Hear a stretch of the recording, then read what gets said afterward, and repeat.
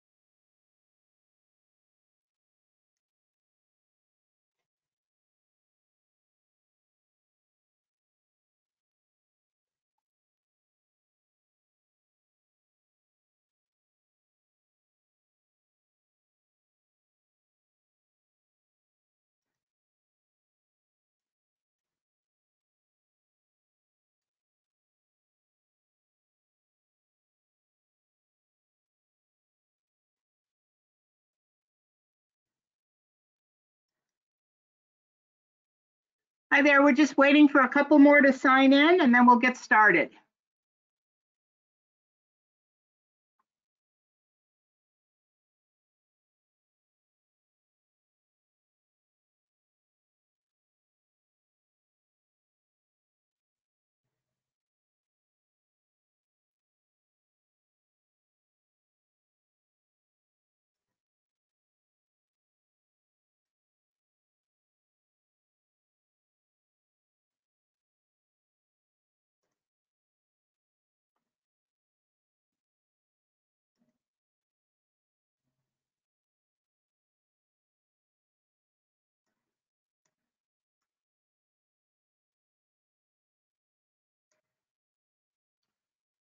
Okay, I think we'll go ahead and get started.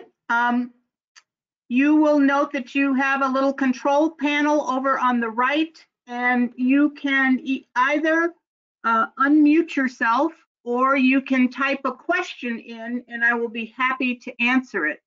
This particular event today is we call a coffee chat, and hopefully you're having something stronger than coffee this time of evening. But I'm here just to answer your questions. I'll talk a little bit about BASIS Austin Primary, and then we will take any questions you have. All right, my name is Rosalind Thompson. I will be the head of school at BASIS Austin Primary. I have about 7.5 years with BASIS. This will be my fourth school in that period of time. I started out with BASIS and helped open the first school in San Antonio, and then have moved from San Antonio to Arizona to New York back to Arizona, and now back to Texas. So please be sure to put your questions in the question box, and I will be happy to answer them. And I am going to turn my camera on.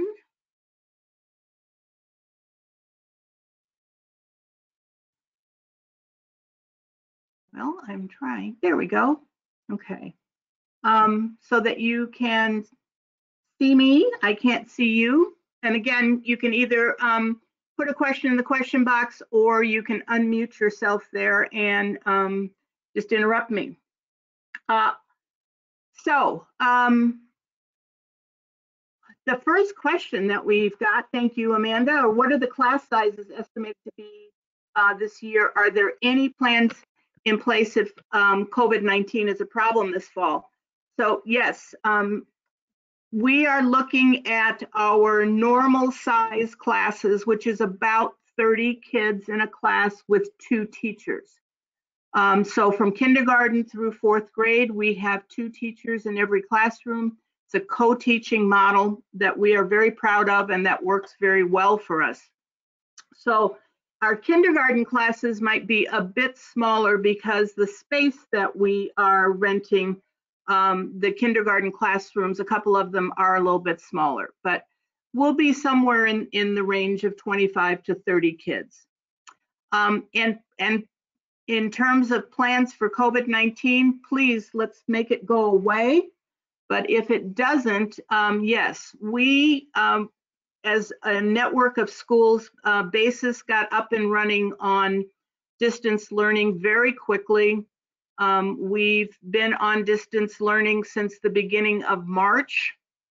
The Texas schools are still open. The Arizona schools, for the most part, closed last week. So we got a lot of experience with the distance learning. We are really hoping that we don't have to do it, but if we do, we are ready. We have several options of what we can do. We could go, back to school as normal. We could go on some kind of different schedule, or we could be fully distance learning. I think the next month will tell us, but we are prepared in any eventuality.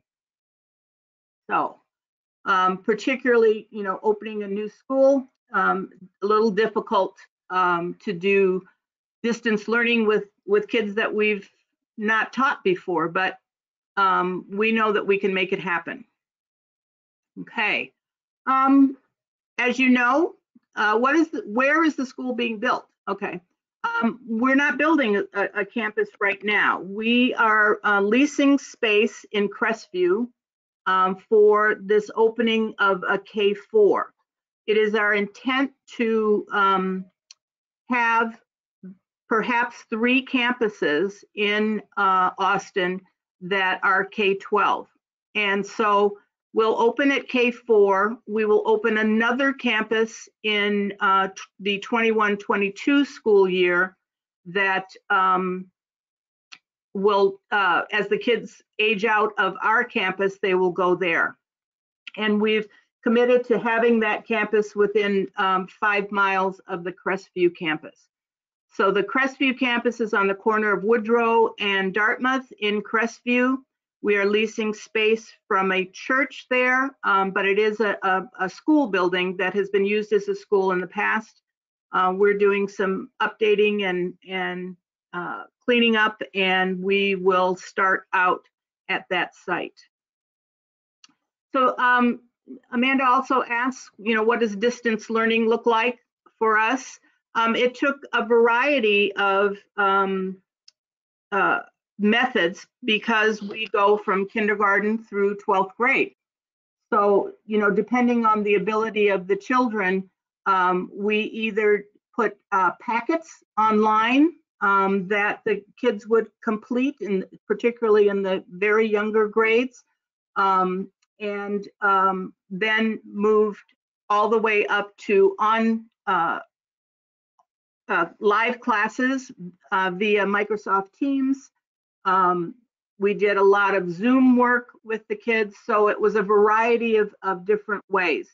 So the kids, we graded it all. The kids would turn in work, and we kept the same rigor that we have when we had school in person. To the Patels, we don't have a location yet for the 3rd location. We want to get this second one open first, and I'm sure that you all know how tough real estate is in the Austin area, but we really want to keep that, keep Austin as a great market for us. We started out in San Antonio with 1 school. There's now going to be 4 schools in San Antonio. So we'd like to do kind of the same thing as in Austin, but it takes time. So the first school opened in San Antonio in 2013, and we're opening the 4th this coming August. So I don't know where that 3rd one is going to be yet. What else? Let's just I'll talk about some things. Maybe it'll trigger some questions. I did say that we have a 2-teacher model, and that starts in kindergarten and goes through 4th grade.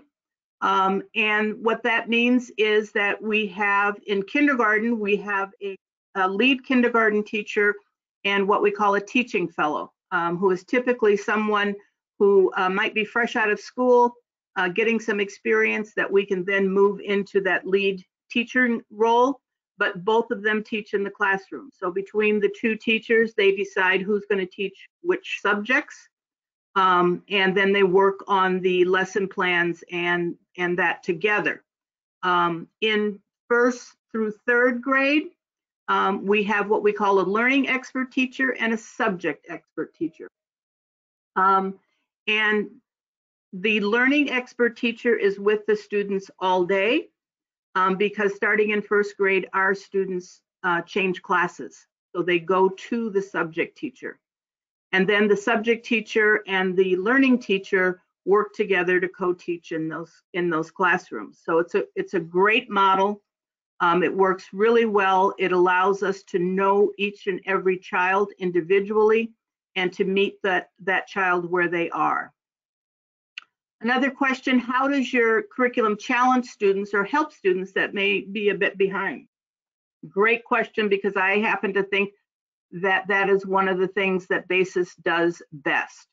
I know in the schools that I have led, I always tell my teachers that they're accountable for every little butt in every seat. And that's really where we come from. We want to teach to the individual child. We want those kids to be unique. So if a child can go faster than the class, then we make sure that child is being challenged that way. An example that I like to give is when I had the campus in Brooklyn, I had just a very, very smart little girl that was in fourth grade, but she could do seventh grade math. So we put her in a seventh grade math class. We will find ways to challenge children, because when children are not challenged, they become unruly and bored. The same thing with kids that may be behind. So it is our responsibility as teachers to bring those students up to their potential. So we intervene on both ends of the spectrum and in the middle to make sure that kids are getting everything that they need. We don't test to place children, but we do a lot of assessing. So the question is, do we test kids to place them? No, we don't. It's the teacher's responsibilities and my responsibility to know where each one of those kids are and to know which kids need more challenge and to know which kids need more help. We do a lot of assessments, and we compare ourselves against our own curriculum. We compare ourselves against national norms. So we do a lot of, as well as against the curriculum that the teachers are teaching. So for instance, in math, starting in kindergarten, they will have, a math fact test almost weekly, okay? Is there any plan for a bus service is the question. No, we are a charter school. And as a charter school, we are a public school, but as a charter school, we do not get the same amount of funding as your traditional public schools. And therefore, bus service is really just outside of what we can provide. What we do is once we have a parent organization on each campus that's called the Boosters. And one of the things that they typically do is to arrange carpools. So once everybody kind of gets up and running, we can kind of match by zip codes and that kind of thing to get carpools going. And that works really, really well, but no buses. How do teachers communicate with parents? Often and in depth. We use a online platform called Parent Square, and our goal is to never to be surprised by how your child is doing, whether your child is doing really well or maybe your child is struggling. So the teachers will email you. The teachers will write notes to you in what we call the CJ, it's communication journal. Start this in kindergarten. The kids write their homework down in this. It's a planner. The teachers may send you short information in the CJ, as well as you as parents can email the teachers at any time and make an appointment with them to come in and talk about your child. We don't do, a day-long teacher conference.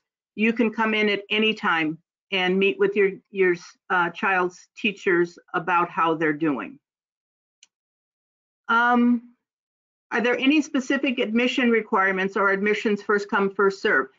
Yes, we went through an open enrollment period that ended, and now we are in first come, first serve. So I encourage you to, if you're interested in applying, to do so quickly at enrollbasis.com, and I'll put that up again at the end. And no, there are no admissions requirements. We, again, our public school, we take all comers, and it's really makes it interesting because look at kindergarten. In kindergarten, we will have students who have never been to school, never went to preschool, and we'll have kindergartners who have done very well in some kind of preschool program and might be reading chapter books by the time. And we are able to deal with that wide range of experiences and abilities. So please do sign up to enroll as quickly as possible. Homework. BASIS does believe in homework. And we start with about 15 to 20 minutes in kindergarten and go up about 15 minutes for every grade up through the primary school. Once you get into the middle school and the high school, it will be a little different, and it will be pretty strenuous, the homework requirements. Teacher qualifications different from state public schools. As a charter school, again, we can set our own qualifications. And so, yes, we do have, our teachers are not required to have a teaching certificate. We teach them how to teach the BASIS way. In the primary school, however, I can tell you that the vast majority of our teachers have an elementary education degree, whether or not they have a state certification. And we really like to have that elementary education in the primary school because the pedagogy for our littlest ones needs to be learned. So yes, becoming a teacher for BASIS is a pretty rigorous process. And in normal times, we even require what we call it a teaching demo, where we would put that candidate in front of live children and have them teach a part of a lesson. In the COVID world that we live in right now, what we have been doing is asking teachers to give us videos of them teaching, whether it be a real lesson or one that they could, kind of dramatize and make that the demo. So we are looking for people who love children, who want to help children to love learning, who have a passion for particularly our littlest ones. And we usually get about 4 times the applications that we have positions for.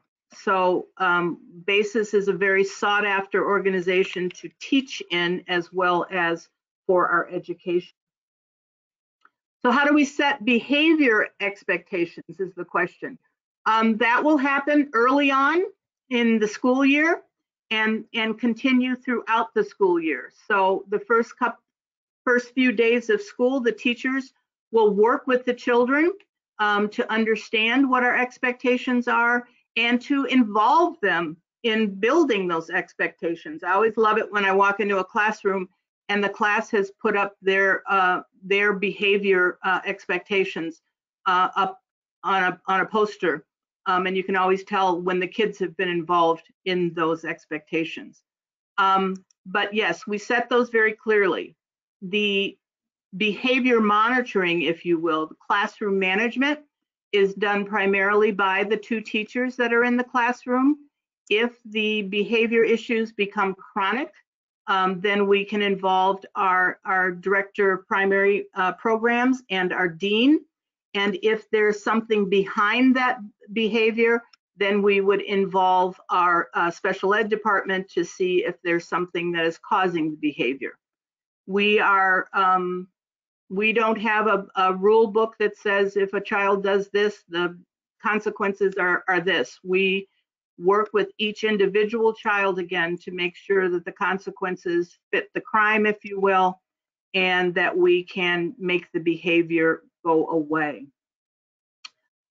School hours and after school programs. Great questions.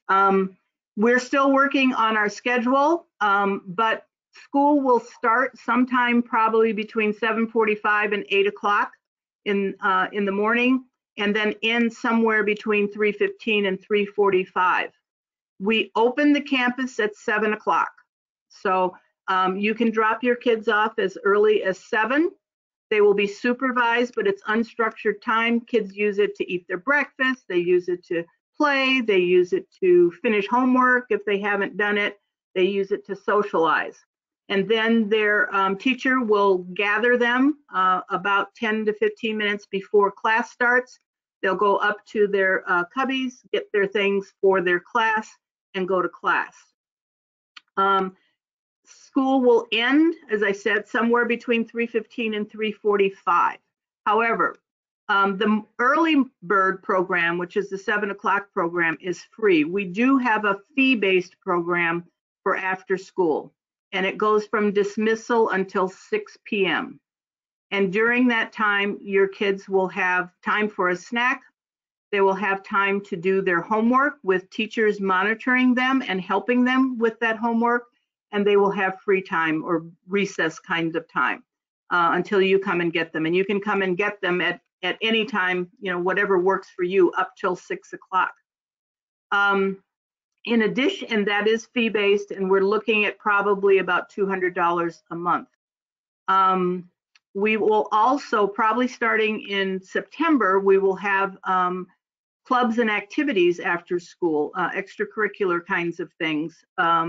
And it can be a wide variety of options based on our teachers teach those after school clubs and activities.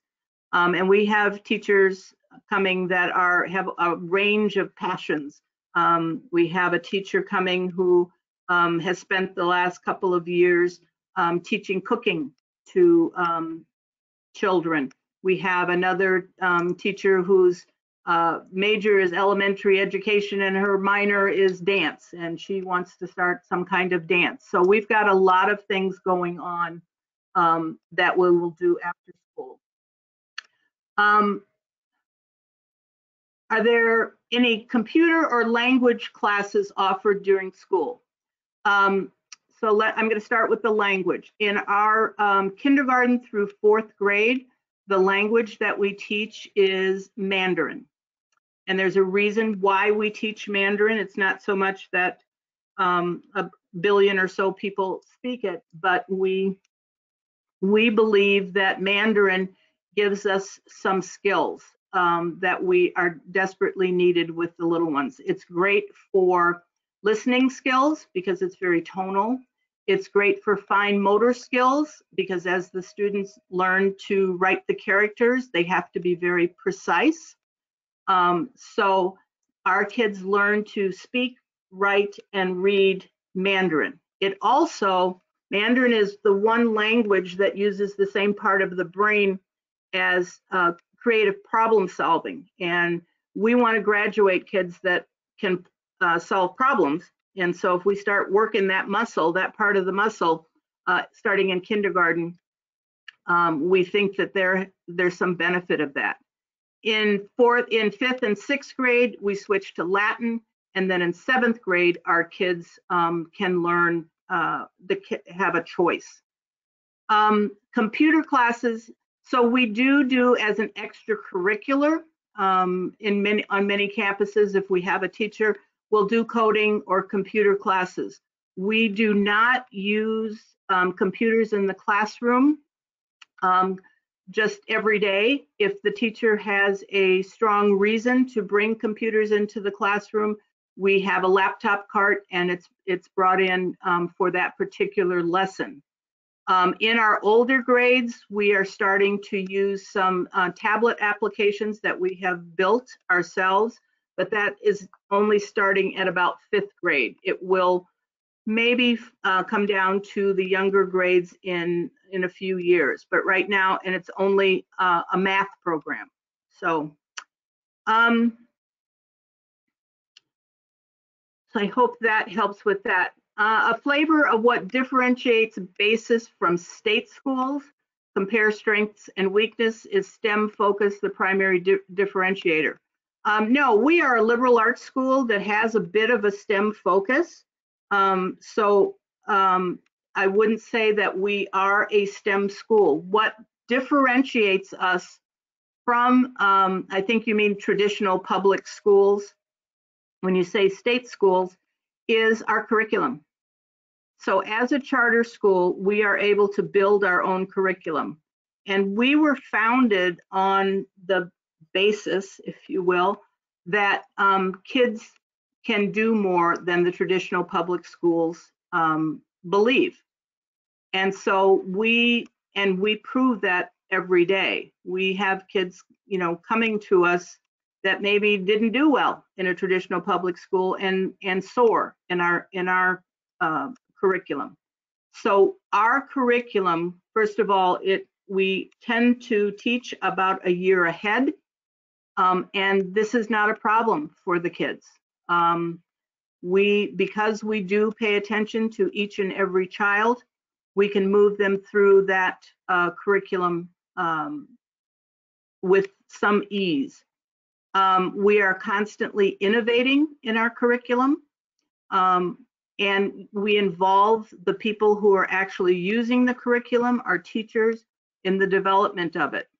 So in most cases, depending on what's, not depending, but in all the states that we are in, our curriculum standards far exceed those state standards.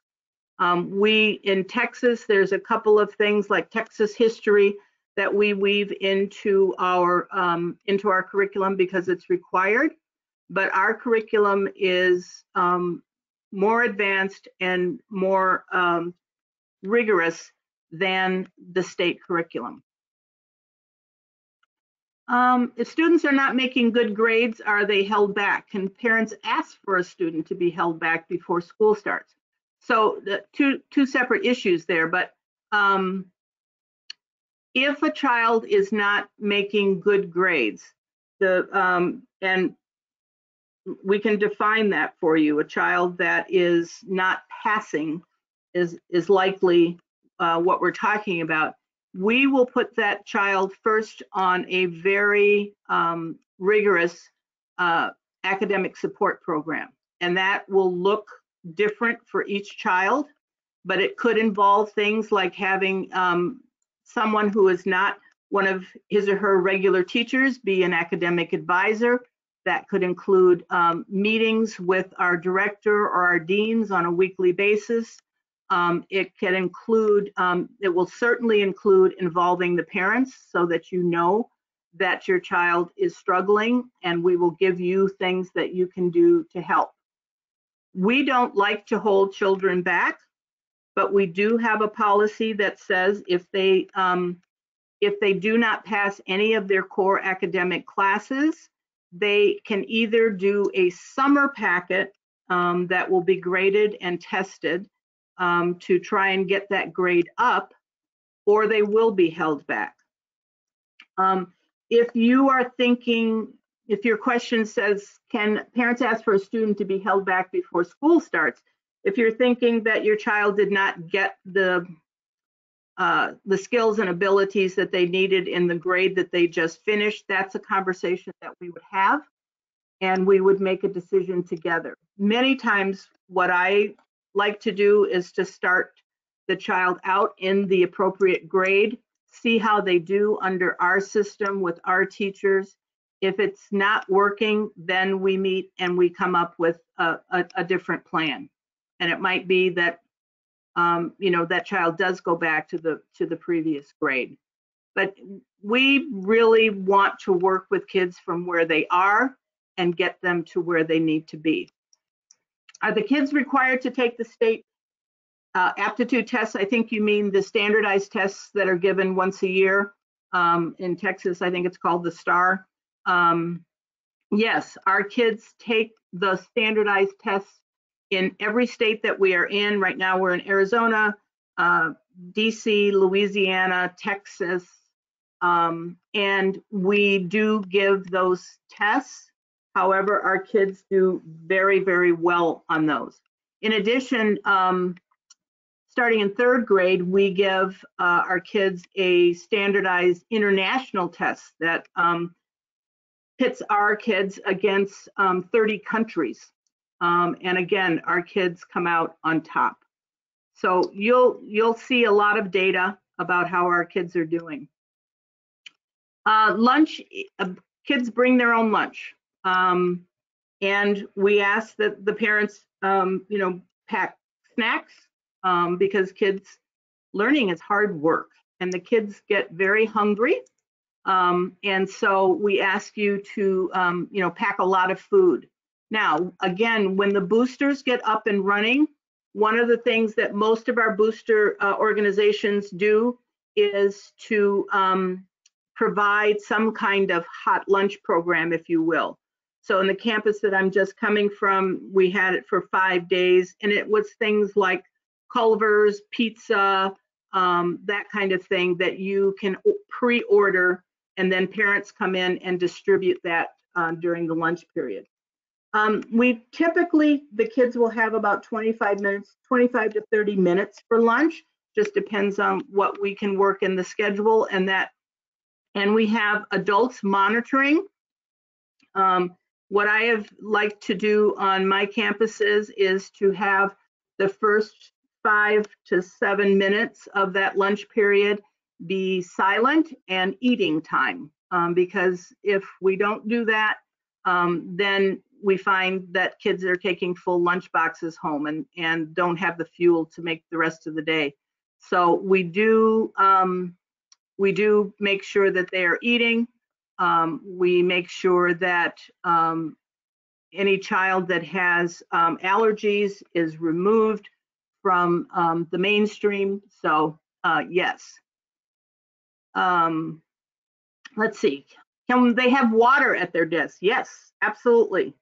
Our kids, we ask that you provide them with a water bottle, one like this kind of thing, not the bottles that you get from Costco because those end up being spilled, but a real water bottle, and they can refill those during the day. And yes, we always want the kids to have water. It gets hot in Texas. Let's see. You guys are asking great questions. I'm having fun. Okay. PE. Is PE incorporated into the curriculum? Time to exercise and be out in the sun. Yes. So primary kids have PE every day. We have a great PE teacher that is coming, and our PE classes are skill building. So they will learn some of the skills that they need for when they get older, being able to do basketball or soccer or those kinds of things, as well as team and collaboration with the PE curriculum. We do a lot of cross-curricular kinds of things.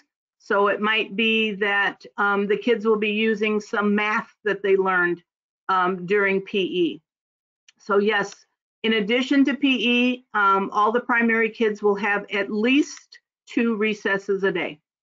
Some of the grades will have more than that, which is just free time to get out and run and play in the sun. Additionally,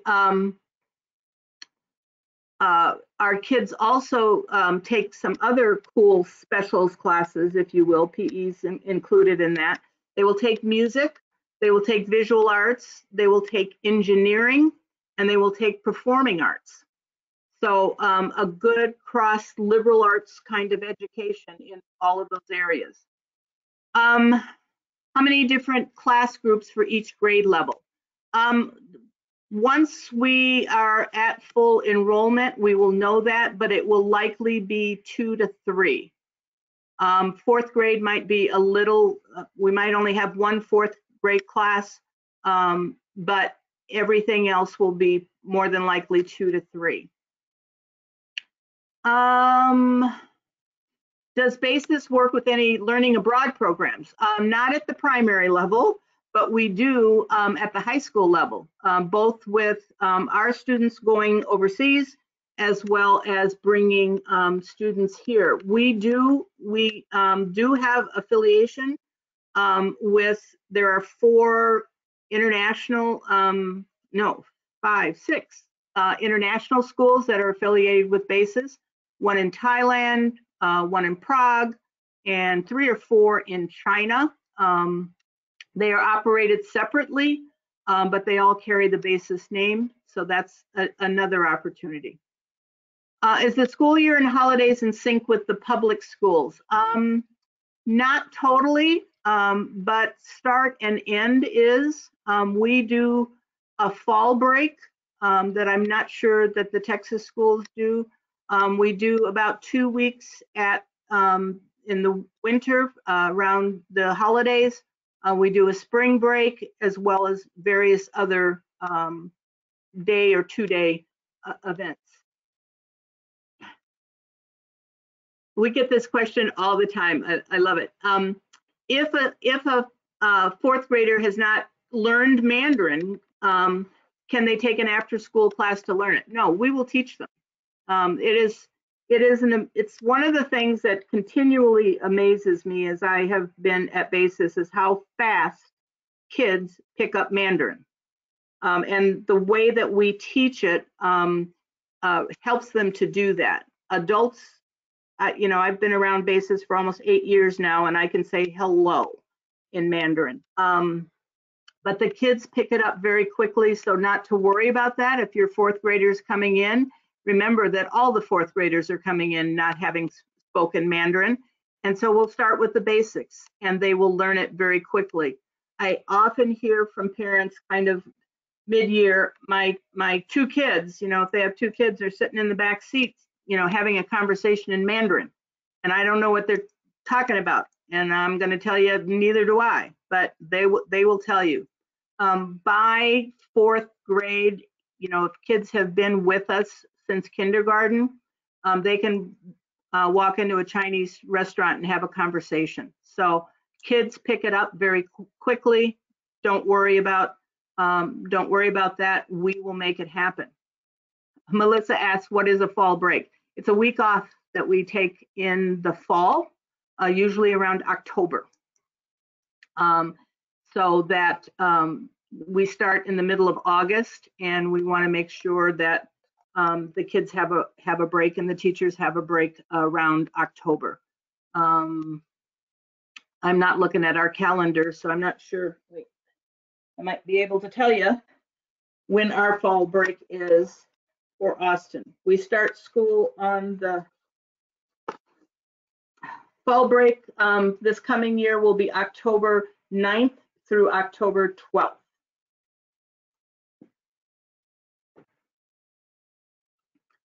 Oh, I wish there was a pre-K program in the future to be offered. No, one of the issues with being a charter school is that we can't charge tuition, and pre-K programs really are based on tuition. So we are looking all over for ways to do that. We are starting a pre-K program in Arizona, but under a different name. So, yep.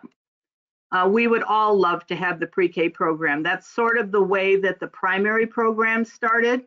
We used to start our schools at 5th grade, and we would spend all of 5th grade kind of basicizing, if you will, the students. And we said, why don't we just kind of grow our own? And so that's what we started to do. The first primary school opened in Tucson 6 years ago. I had to think, because my granddaughter was one of the first students in that program, and she's now going into 7th grade, so 6 years ago. And now most of the schools that we are opening are primaries, and then we take the primaries that feed into middle and high schools. If BASIS is not a good fit for some reason, would you be able to switch back to a public school? Not really sure how the enrollment works for a charter. Absolutely. And I can tell you that the public schools would be very happy to have kids from BASIS. Sometimes, parents make the decision to move their child out of a BASIS school for whatever reason, and to switch them back to public school, or maybe it's a relocation for whatever reason it is. Yes, they would be accepted back into their neighborhood school. It wouldn't make any difference that they had been at BASIS. I can tell you that a lot of our children that do decide to leave for whatever reason, if they do go back to the public school, they are ahead when they do that. Do you recommend the after-school program for busy working parents? Is there a way to guarantee the student is working on homework during that time? I do. I think our late bird program, as we call it, is one of the best things about BASIS. And yes, whereas I can't guarantee, we do everything within our power to get the kids working on their homework. And as I said, we have teachers in the classrooms during that period of time. Now, the entire time is not spent on homework. That wouldn't be fair to the kids. They've just spent, 8 hours in school.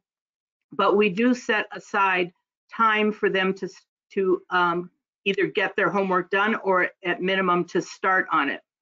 Kids will be kids sometimes, and they might, say, I don't want to do it, that kind of thing. We will work with that as a behavioral issue, but we do absolutely, that's why we have this program for busy working parents, to get the kids doing their homework.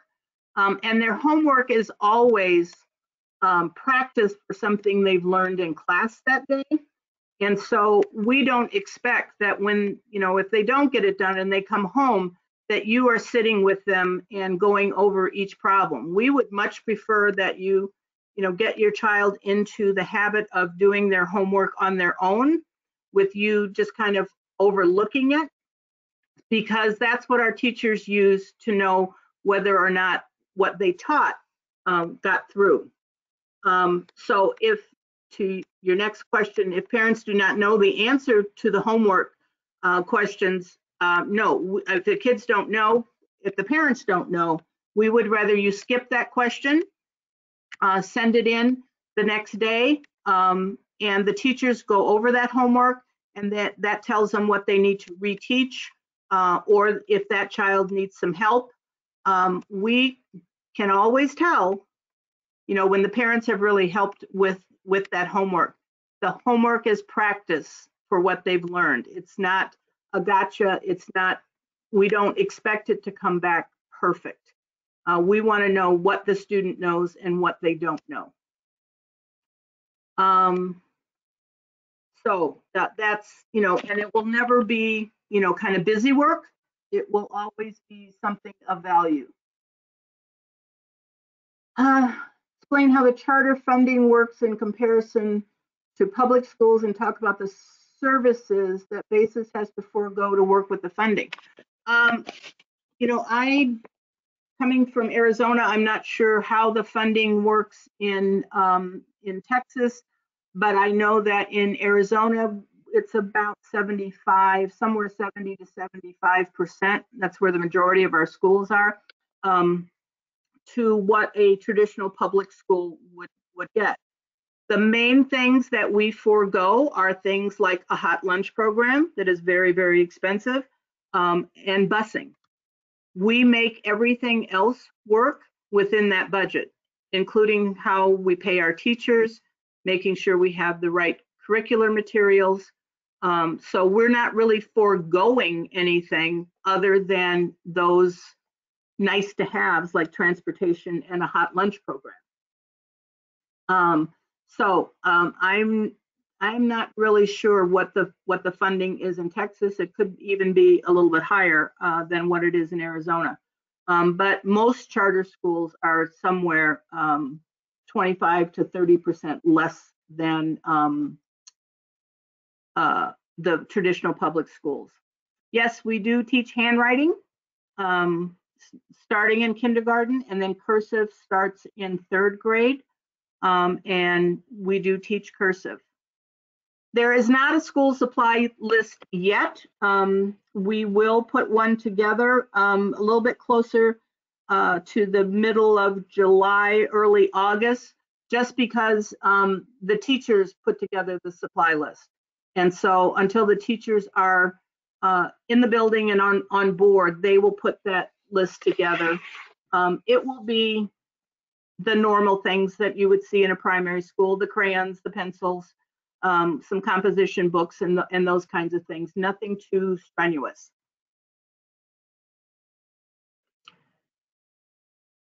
Amanda, I'm so glad you're here.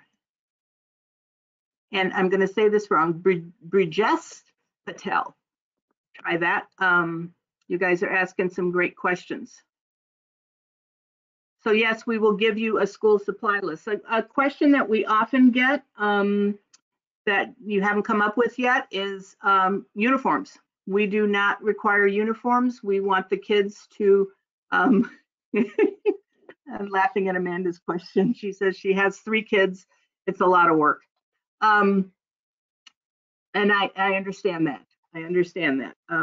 I had 540 in my last campus. At least I didn't have to take them all home. So yeah, we want the kids to be individuals so they can wear whatever they want. We try to avoid things like flip-flops because they do have PE every day.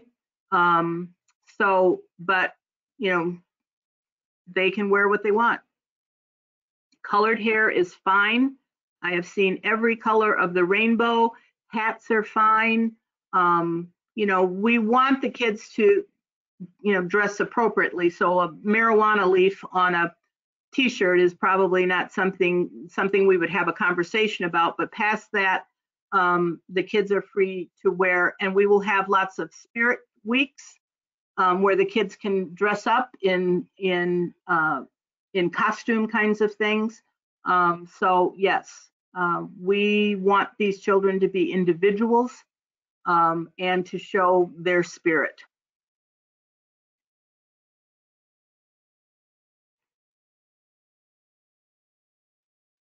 You are quite welcome. If there's anything else that you didn't get to ask this time, somebody's dropping off. And please, you can go to our website and you'll find my email address there, and just drop me an email and I'll be happy to, you know, call you back or answer you on email.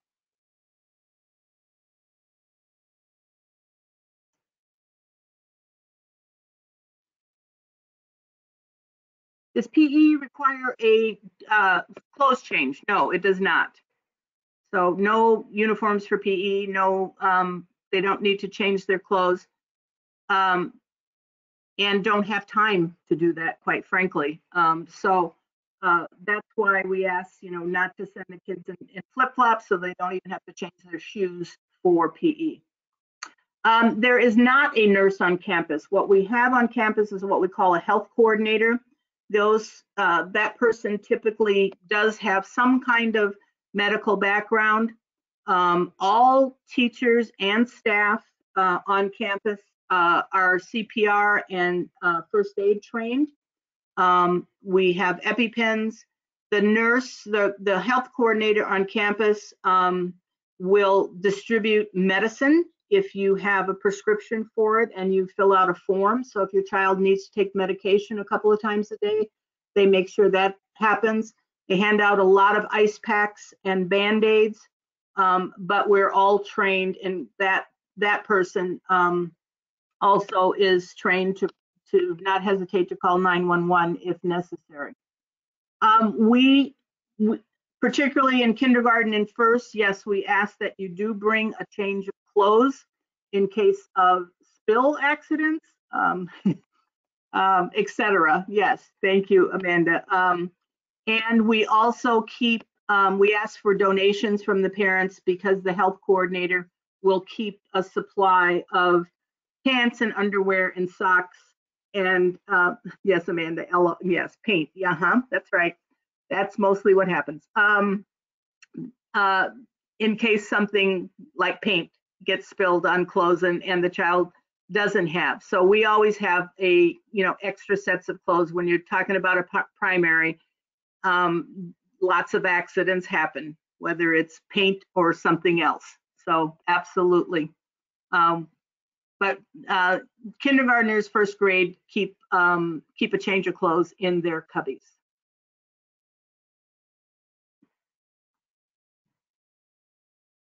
Anything else? We're just about at the hour mark. Are parents welcome for lunch with the kids? That's a reason why you want to join the boosters.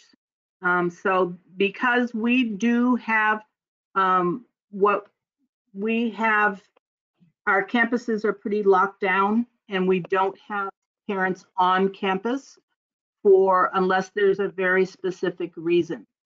So sometimes the people that sign up for the boosters, they will at least see their child at lunchtime, see them, interacting with their kids. But we don't necessarily want you to come in and have lunch with the kids. It's their time to kind of socialize. We try not, if it's an emergency, you just totally forgot to give your child lunch, then lunch can be delivered via Uber. The issue is that when you deliver lunch via Uber, someone has to deliver that lunch to the child. And that's very difficult for our front office people. So typically what will happen is if you forgot lunch, we will have something on campus that we can give that child. You may be charged for it, but we try to avoid the delivery of lunch because if the front office can't get it to the child by lunchtime, then we have a problem. Birthday cupcakes. What I've done on my campuses is that I have allowed birthday cupcakes as long as they are store-bought, so that we can see the ingredients, so that we can be careful with our children that have allergies. But so what we prefer to do is that you do something other than that for birthday parties, and we will celebrate their birthday. But little trinkets, kids love pencils and that kind of thing. But if you want to do birthday cupcakes, we will do birthday cupcakes as long as they are store-bought. For any charges that you have, you will go through Smart for Charters, which is a third party that processes all of that for us.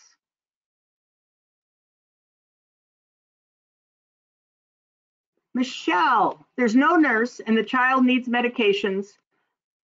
Are the parents required to go to the school and administer, or can the staff? No, the staff will administer it. We have a form that you will fill out, and the health coordinator will make sure that that child gets that medication. The medication has to be delivered to the school in the prescription bottle that it's prescribed.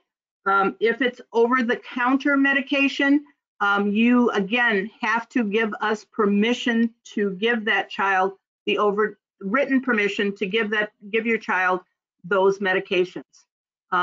We deal with kids that have diabetes. We deal with kids that have asthma or other kinds of medication, and we make sure that they get them on time.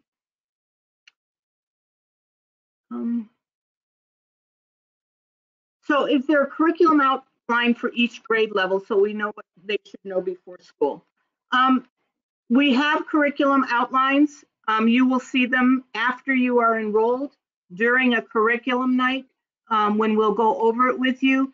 Don't worry about what they should know before school. We will figure that out and we will get them to where they need to be. Looking for stuff to review for summer. That's one of the things I think that you'll like about BASIS is we don't ask the kids to do much over the summer. Our curriculum is rigorous. We teach a year ahead.